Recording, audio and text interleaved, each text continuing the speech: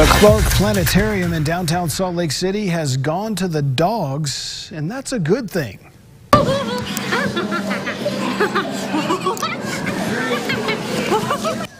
A game of tug-of-war in the lobby as Salt Lake County Animal Services brought in some pups for the opening of a new IMAX film called Superpower Dogs 3D.